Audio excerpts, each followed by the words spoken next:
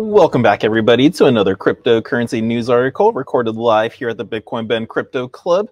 Now, this article comes from Bitcoin Magazine, and we're going to learn what is a Bitcoin paper wallet.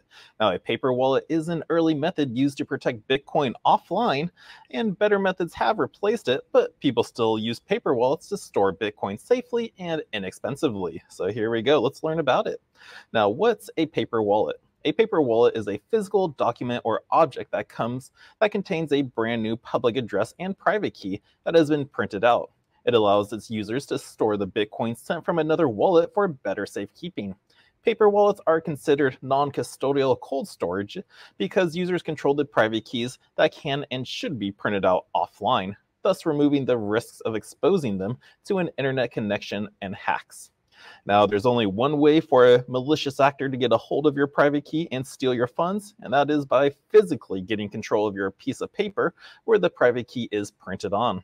Now, while paper wallets have decreased in usage over the years because digitally secure devices like hardware wallets have replaced them, they still get some traction among Bitcoiners because of their security and affordability. Today, they are mostly used as Bitcoin ATM receipts. Now, how do they work? Dedicated generator apps are used to create paper wallets. They print out a public address for receiving Bitcoin and a private key that you need to prove ownership and thereby spend your Bitcoin. The paper wallet or document might also have a QR code embedded on it so that it can easily be scanned and signed to make the transaction. Now here's a little photo of it, what they kind of look like. You got your public key and your private key. The private key is one you never want to give away because that will give them access to the cryptos on the blockchain. But it is highly recommended that any paper wallet generator apps be used offline to prevent hackers from detecting the private key. Another good practice would be scanning your computer or smartphone with security software to establish whether it has been compromised by malware or any other cyber attack. Now, some paper wallet generators will offer the option to save private and public keys on your computer in PDF format. This is strongly advised against because a PDF is consistently exposed to online threats. And similarly, digital pictures or scans of your wallets should be avoided to prevent hackers from detecting them. So just like when you get a seed phrase with your other wallets out there, like you don't want any digital copies out there because they are prone to attack unless that computer is always offline. But most of the time that's not the case. So never take a photo or save it as a PDF. Also, ensure that your device's wireless and Bluetooth are turned off because hackers can exploit those signals to access your device. Now, you should take further measures to protect any funds stored in paper wallets other than working offline. When generating a paper wallet, printing the document from a device connected to a printer through a wired and not wireless connection would be a good idea. After printing, ensure you dispose of anything that can digitally store the keys during or after the generation process. Also, you could generate and use multiple paper wallets, i.e. generate a different wallet for expenses you pay using Bitcoin and use a different one for long-term Bitcoin storage.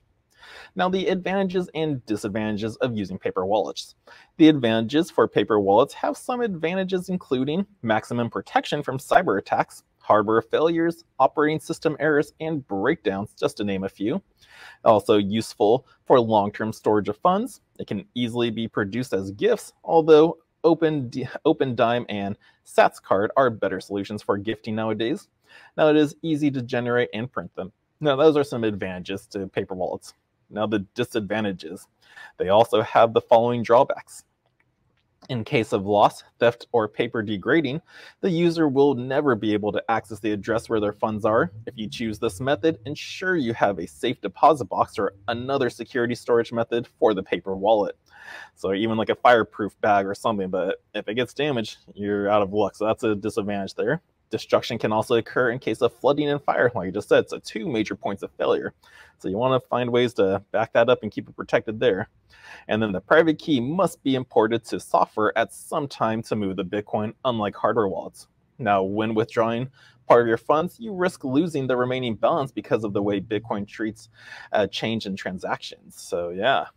So considerations, paper wallets are easy to retrieve and you can obtain and store your private keys in a matter of minutes if you need quick and straightforward protection for your Bitcoin assets.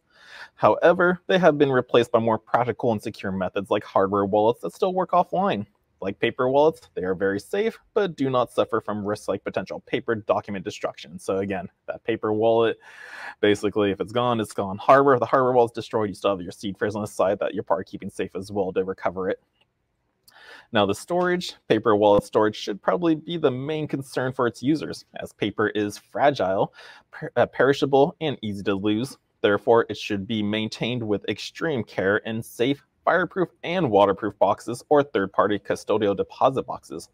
You also need to protect your paper wallets from being lost or stolen, and it is recommended that you make at least 2 copies and store them securely, certainly not online.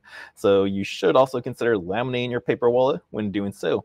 Ensure it's done safely and that your private keys are not exposed to malicious actors. So that's a way to keep them safe. Have them laminated in your own machine. Don't take it somewhere so someone can actually see it, but do it yourself. And that will definitely keep the paper from being perishable.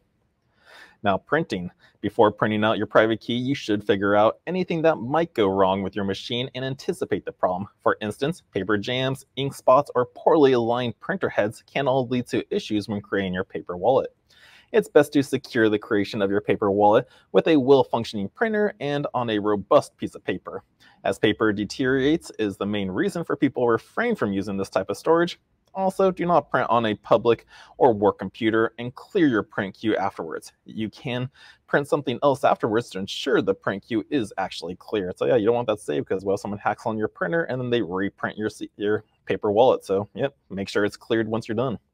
So in summary, while paper wallets used to be a feasible solution for early Bitcoin users who wanted to store their assets safely, at present, there are more secure and practical methods like hardware wallets that remove the inefficiency of paper wallets. 2 wallets or hardware wallets I like to share is usually either Trezor or Ledger. In my research, those have been some pretty secure and safe ones to use out there, as long as you follow all the proper rules. But yeah, those are 2 good hardware wallets you can use outside of paper wallets. But people are still using them to try the method out and temporarily store Bitcoin until they find a more suitable solution. More precautions are required when using online tools to transfer or store data online. And if you must use a paper wallet, it is recommended that you follow this article's guidelines to stay safe out there. And yeah, paper wallets also have a good use case if you want to help teach people about crypto and blockchain, or people you don't know. Keep like a small amount of paper wallets that hold like $5 on it, and then like give those as a tip to waiters or something like out there. Go, oh, here you go. Like instructions are on the back on how you can retrieve it, and then boom, you're teaching someone about cryptos and blockchain and all that. But yeah, so that is the article on what is a Bitcoin paper wallet. Hope you guys learned something, and if you did, hit that thumbs up for me. Subscribe to the channel, and until next time, the Crypto Sherpa is out.